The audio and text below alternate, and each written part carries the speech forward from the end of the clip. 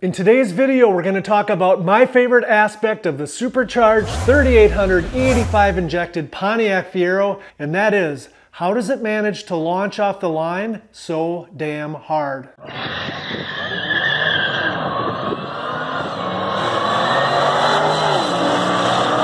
As you just saw, it launches like it was hooked up to a catapult, like a jet on an aircraft carrier.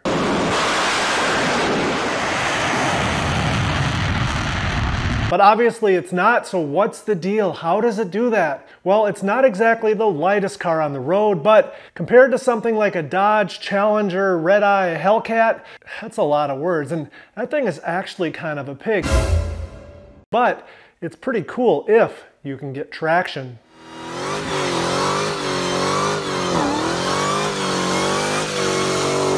By the way, it just so happens that through the years I have raced a couple of Dodge products with the Supercharged Fiero, and I do have some footage. The first one is of an older Dodge product.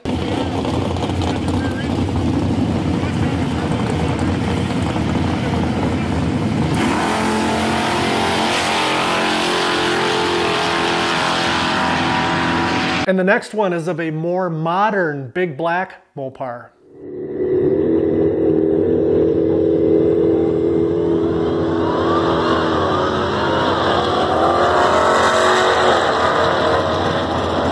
Man, we almost had him, but by the end of the track, he did edge us out by just a little bit. Even a 2024 Mustang Dark Horse, which is a pretty sweet car, weighs about 1,000 pounds more than the fast little bastard, and that's what I call the Supercharged Fiero affectionately. And by the way, recently we did happen to race a Mustang that was pretty modified. It was a cool car and a decent driver, and here's some footage of that.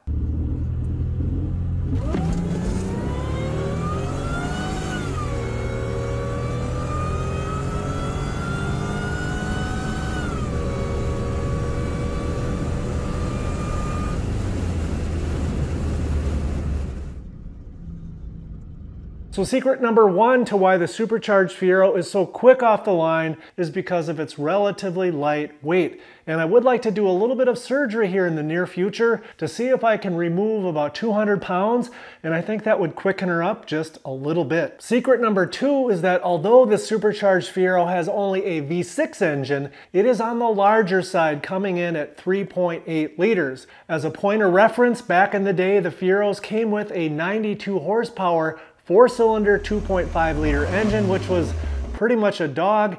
And if you wanted the hot ticket, they offered a fire-breathing, not really, 2.8 liter 135 horsepower V6, which back in the day was a lot more fun. So the V6 engine that is 1 liter larger at 3.8 liters versus the 2.8 liter stock V6s is definitely secret number two to getting this thing off the line.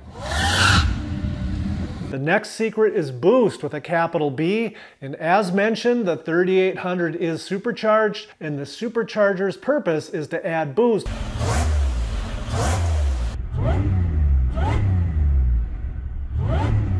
which effectively makes the engine act a lot bigger than it is. So the Fiero's current engine is out of a 97 Buick Regal GS.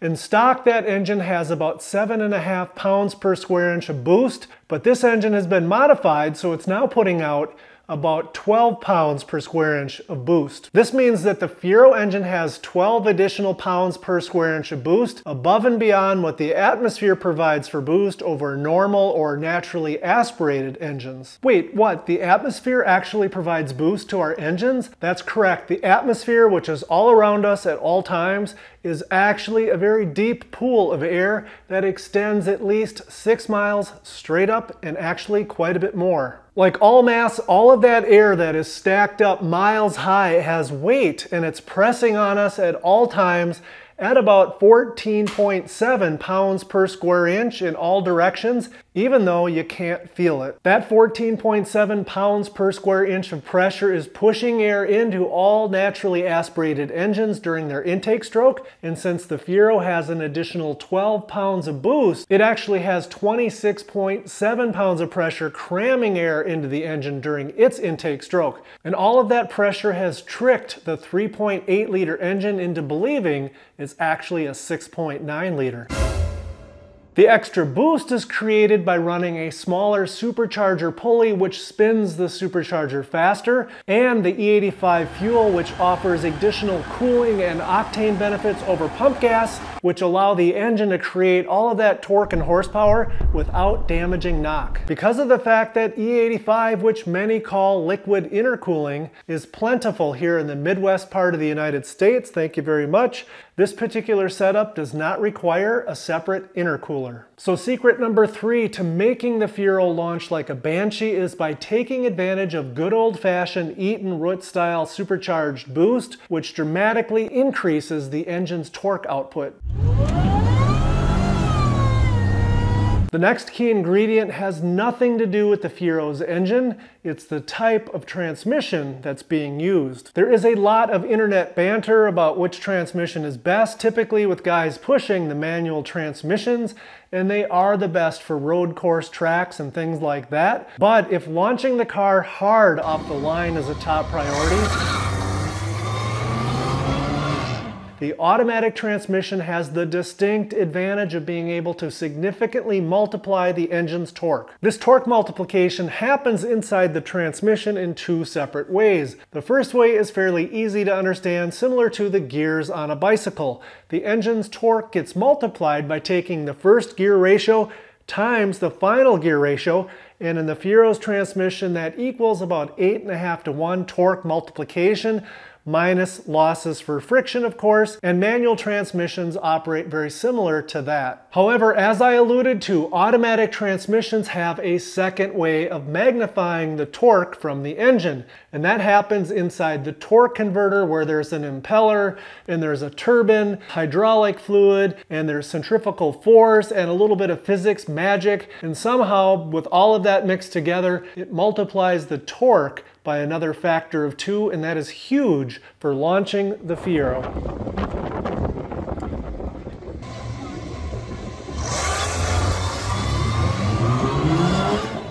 The truth is, I don't completely understand exactly how the torque converter works.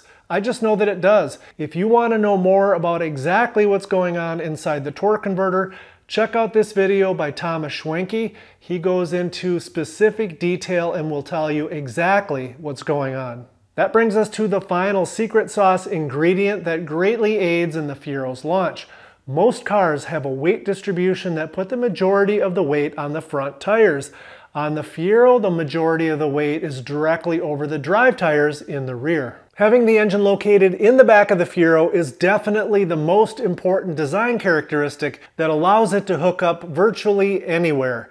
The Fiero has 57% of its weight over the drive tires versus 43% for that Dodge Hellcat Redeye. Because of this, with a set of Mickey Thompson Street ETs and a couple of small tweaks to the Fiero, on just about any old random unprepped city street, the Fiero can pull the front end off the ground.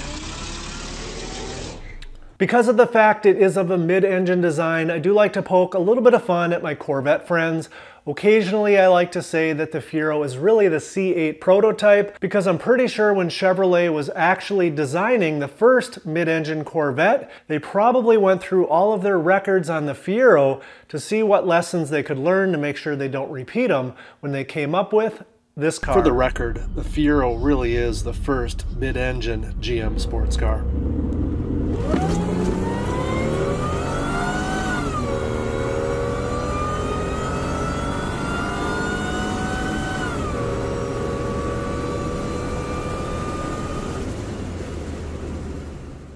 Yep, he beat me, but if you take a look at this replay, you'll see how close my $5,000 Fiero actually came to beating the $100,000 C8. And besides, I don't care because I got a new personal best. Well, that's going to do it for this one, guys. If you enjoyed the video, please tap that thumbs up. Consider subscribing so you don't miss the next one. And most of all, thanks for watching.